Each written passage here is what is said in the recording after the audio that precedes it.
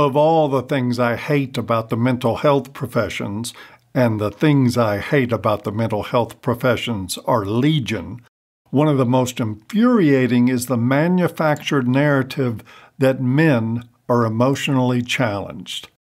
That's bullshit. Men are emotional gods. It's why we have the founding fathers of psychology, not the founding mothers. It's why all the greatest playwrights, poets, and artists are and always have been men.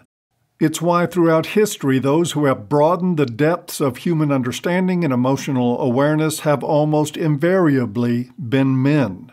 It's why society turns to men to address women's emotional needs, not the other way around.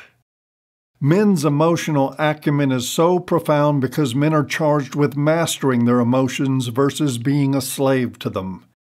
It is the masculine way to experience feelings as deeply and profoundly as any woman, but to act and react rationally.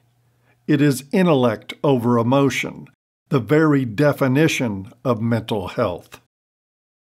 Some might ask, well, if men are so healthy, then why the suicide disparity?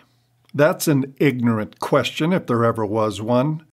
We have a suicide disparity because the world uses men up and sees them as worthless when they're spent.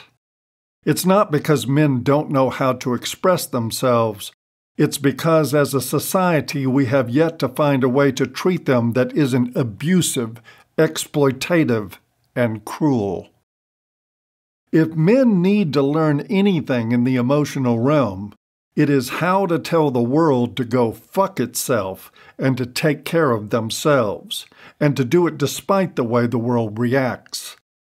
Trying to shame men into self-indulgent, aimless emoting like women isn't going to help.